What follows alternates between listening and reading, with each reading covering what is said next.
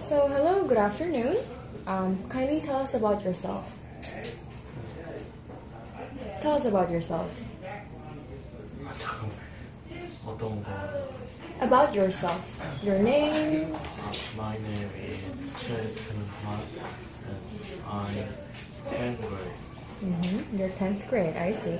So, Seung, what is your favorite TV program? My favorite TV program is Hwan. Do you know that title in English? I don't No, none yet. I see. So, Seung, when you grow up or when you become an adult, is there anything that you want to be? I can't find now, but I will find.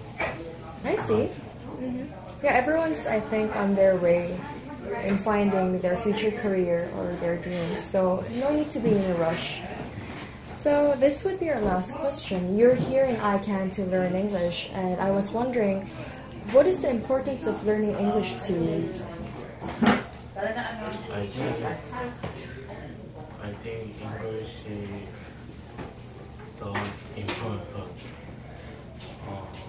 because we we live in Korea.